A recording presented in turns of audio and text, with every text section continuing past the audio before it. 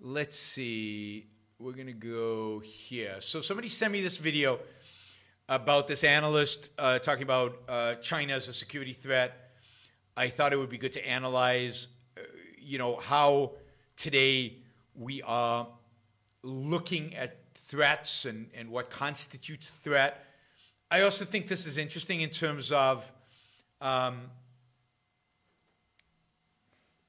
it says American self-esteem. It says American confidence. I think the story of the last 20 years, the story of America over the last 20 years,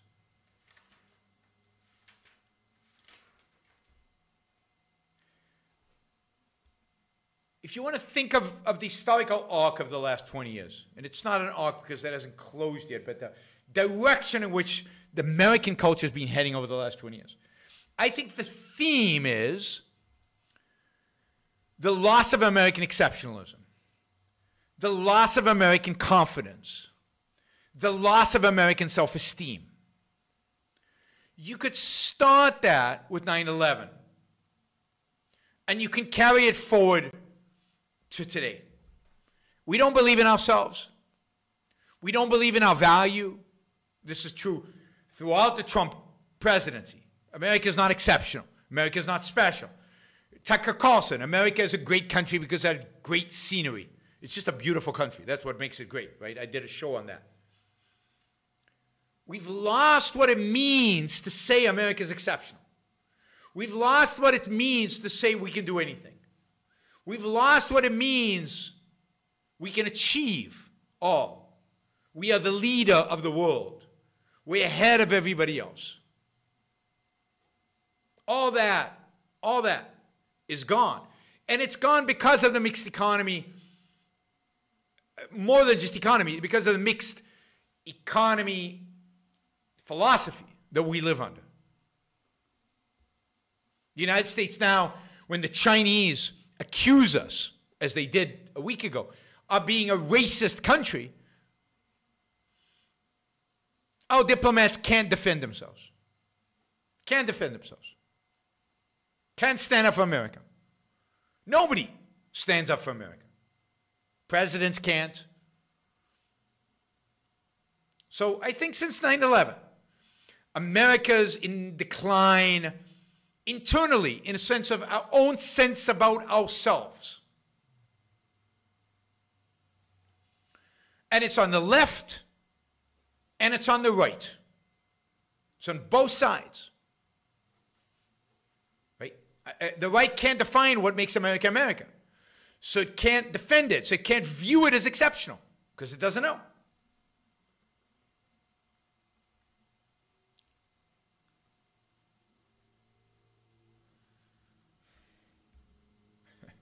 That's a good question, Andrew. We'll get to it. All right, so let's look at this to some extent from the perspective of that question of American confidence. Let's see. Oh, no, I'm pressing the wrong button. There we go. Huawei and U.S. tech firms want to bring in someone who's been very outspoken about the security issues posed by the Chinese tech giant. Robert Spalding, senior fellow at the Hudson Institute, joins us this morning. It is great to see you again, Rob. You just heard the report from Elon, and you think what? Well, I think one of the things that we found in the national security strategy is that the way you look at national security in a globalized, internet-powered world is that militaries were designed to protect the population from undue influence from foreign bodies. No. Militaries was not designed to protect the population from undue influence from foreign bodies. This is the slippery slope. This is super dangerous. Militaries are not there to protect you from undue influence. What does that even mean, undue influence?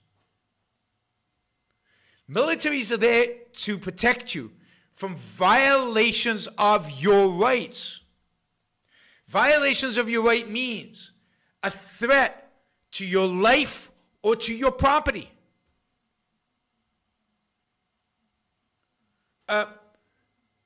restricting your ability to move, restricting your freedom, not undue influence.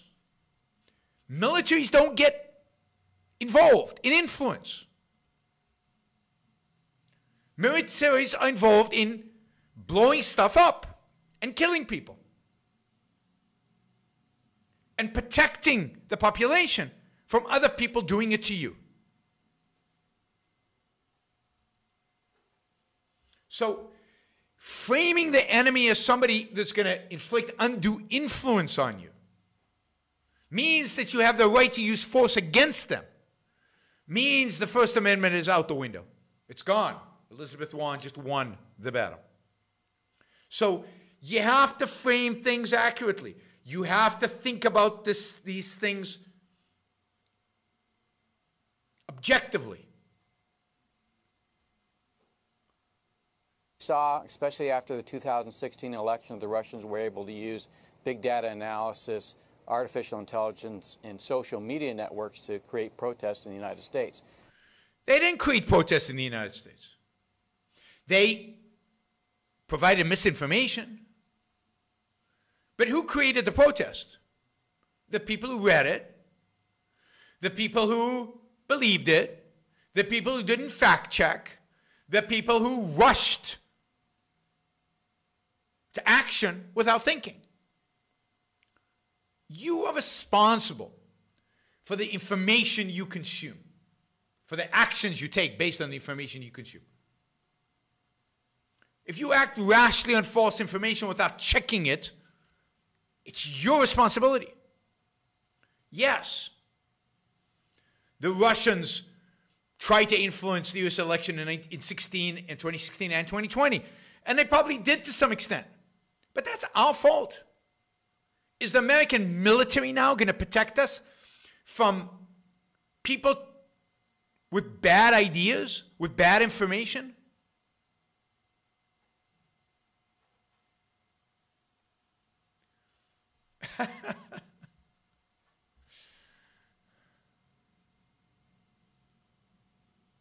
This type of behavior is accelerating.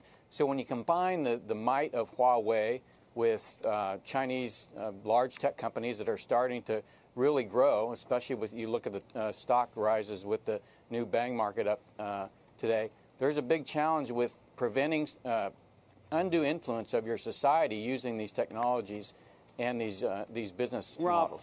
So we shouldn't worry about the Chinese military and the military threat the Chinese pose. What we really should be worried about is the technological threat that companies might unduly influence what we do.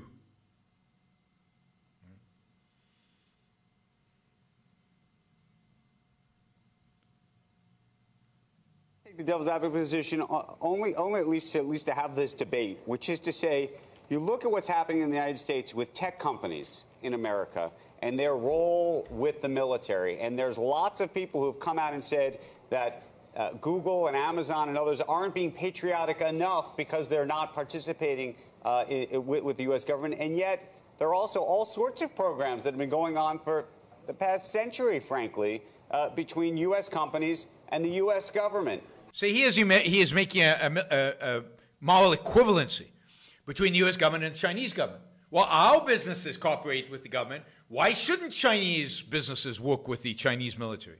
That's a bogus argument. Well, I think what's different today is if you look just at the market in China, for instance, you see no major telecom providers. Of course, there is no major equipment manufacturers that are American anymore. You see none of the major tech companies able to even operate in China. And so what happens is China basically creates a fortress to grow their companies, to create market dominance with their own country, and then uses subsidies, basically non-market-based activity, to allow them to gain global dominance. So here's the point, right?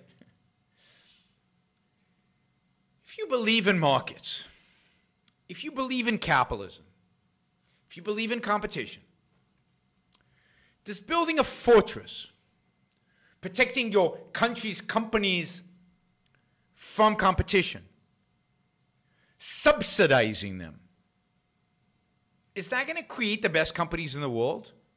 Is that going to create market dominance? If so, then why don't we all do it? If so, why are we advocating for capitalism? If Chinese companies are the best technologically because the government supports them, because they get subsidies, because they're protected from competition, then shouldn't we do the same thing? No. Surely we need to defend ourselves against the Chinese government. But are we worried about Chinese companies being better than American companies because they get subsidies? I believe in markets. If the Chinese want to subsidize their companies, it probably means that they can't compete. The subsidies are going to be used inefficiently, and they're going to create competitors that are not as efficient or productive, particularly in tech, which requires the freedom to innovate, to think out of the box. So, and this leads to conservatives wanting the United States to adopt Chinese industrial policy because they believe that it works in China, that China's better than us, that China's more successful than us, that Chinese companies are going to be and defeat us.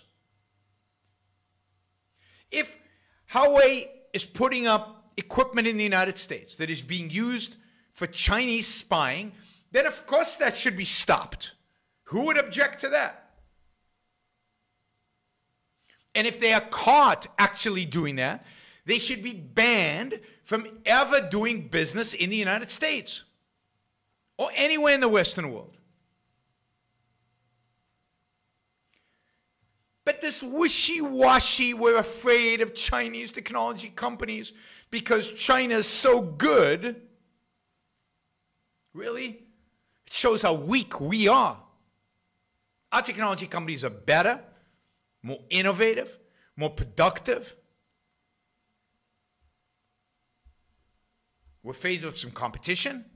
Again, caught spying, off with their heads. Then what is it about? If it's not about spying, and it's not about Chinese companies being better, then what is it about? I don't want subsidies, but I can't control China not providing subsidies. And what about American companies getting subsidies? What about European companies getting subsidies? Canadian companies? Every country in the world gives subsidies.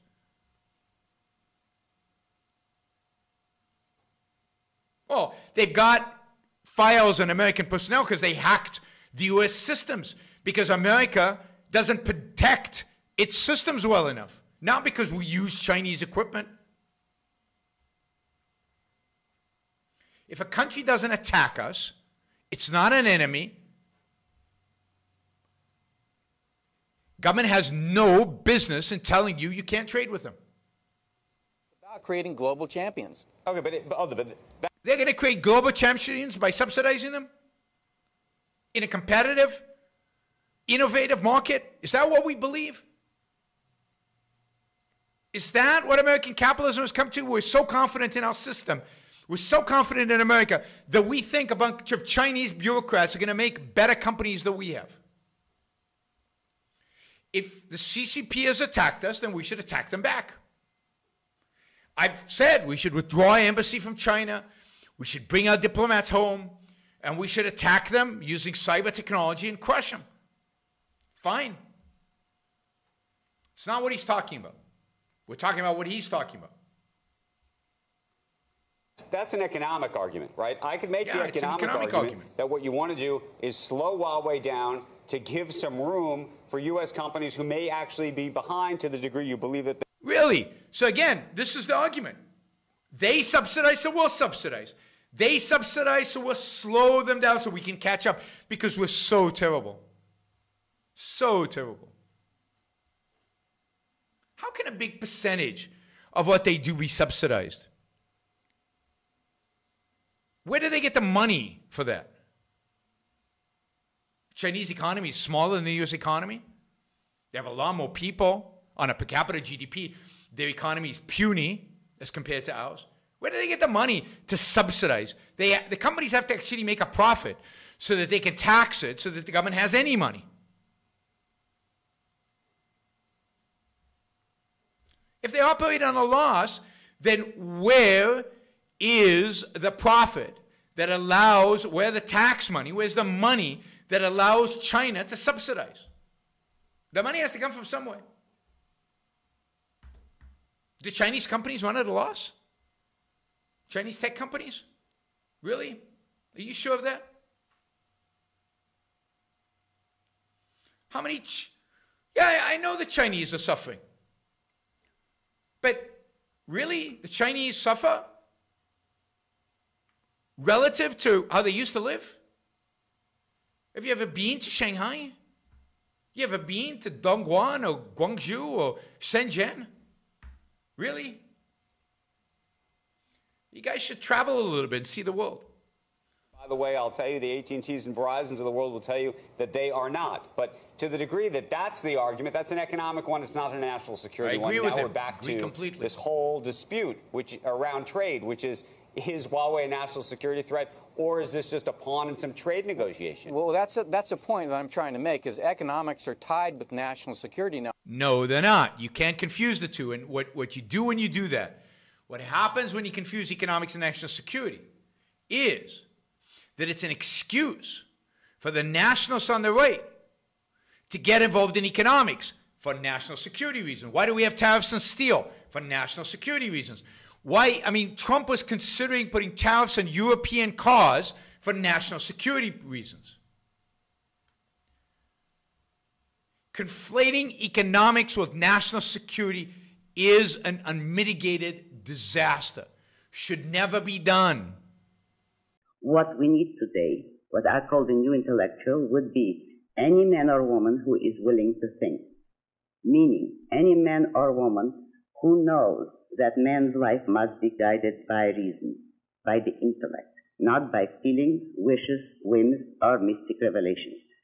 Any man or woman who values his life and who does not want to give in to today's cult of despair, cynicism, and impotence, and does not intend to give up the world to the dark ages and to the rule of the collectivist brutes.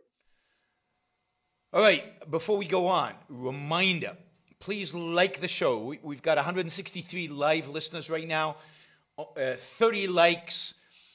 That should be at least 100. I figure at least 100 of you actually like the show. Maybe there are like 60 of the Matthews out there who hate it. But at least the people who are liking it, you know, I want to see a thumbs up. There you go. Start liking it. I want to see that go to 100. All it takes is a click of a thing, whether you're looking at this. And you know, the likes matter. It's not an issue of my ego.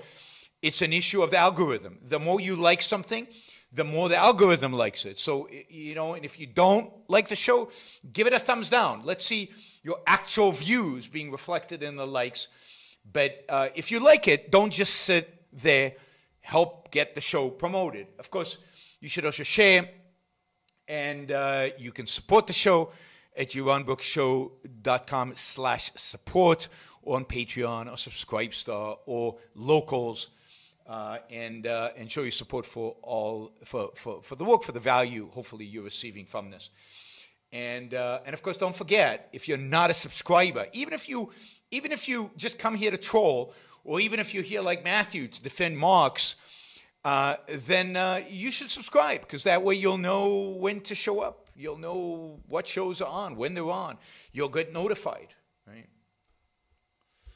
So, yes, like, share, subscribe, support. Like, share, subscribe, support. There you go. Easy. Do one or all of those, please.